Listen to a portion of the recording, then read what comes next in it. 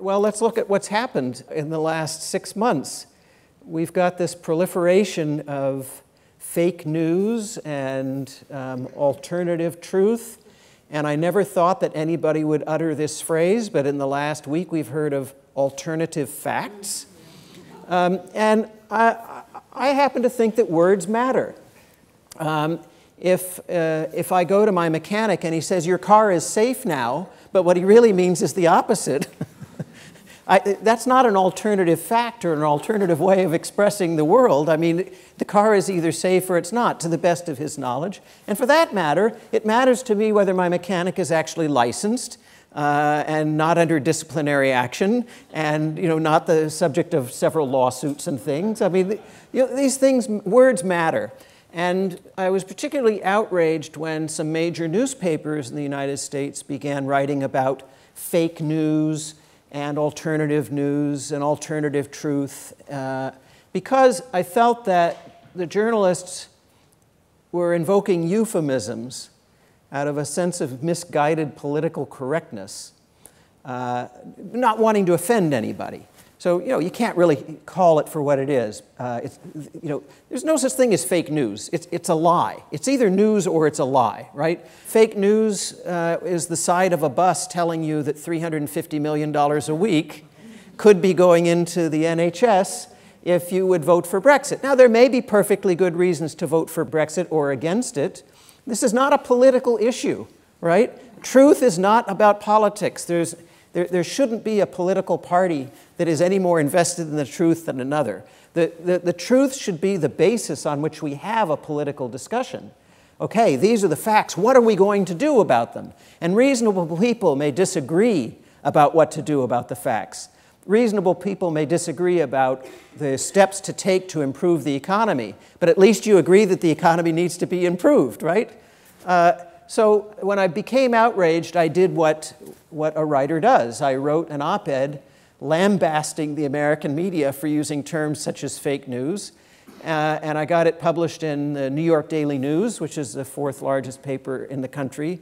The first 3 didn't want to touch it. But the New York Daily News is still millions of readers. And what I said to the New York Daily News was, you are part of the problem. You're talking about fake news, just call it a lie. And if you're afraid of offending somebody, if they're lying to you, I say offend them. Go ahead. They should be offended.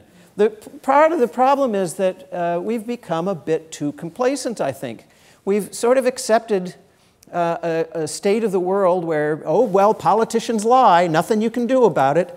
You're going to get cheated. People are going to take your money. I disagree.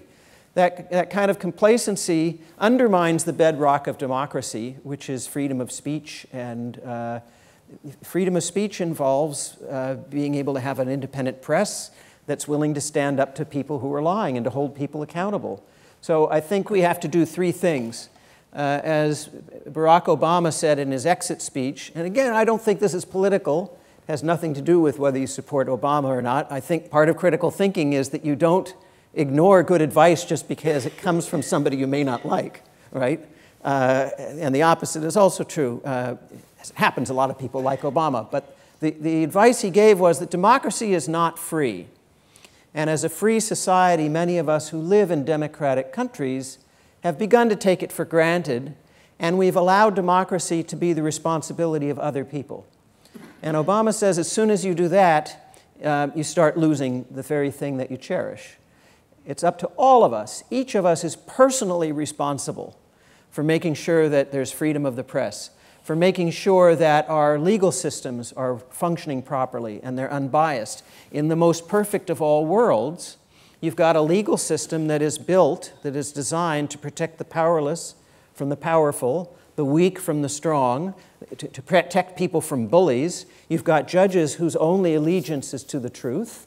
And sure, there are corrupt judges. There are corrupt journalists.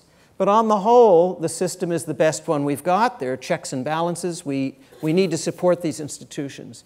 And the third institution that I think we need to support is science, because the scientific method, ideally, is interested only in the truth. It shies away from politics.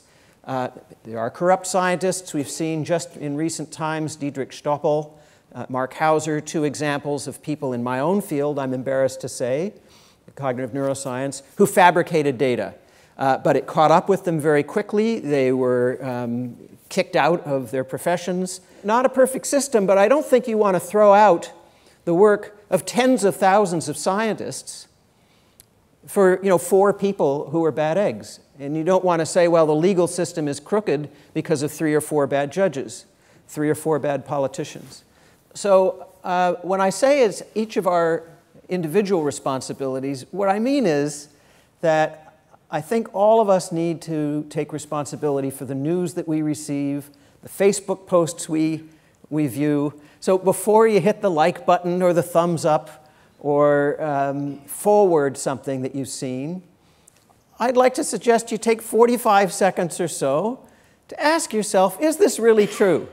And how can I verify it? That's really what the book is about. It's to give you the ability to look at something and within just a short amount of time, know which questions to ask to figure out whether this makes sense or not. And don't be part of the problem of sending around a story like the 350 million, a story that could get viewed 1 million times as a lie, where the truth or the retraction of it or the fact check of it gets only 30,000 views as opposed to 1 million.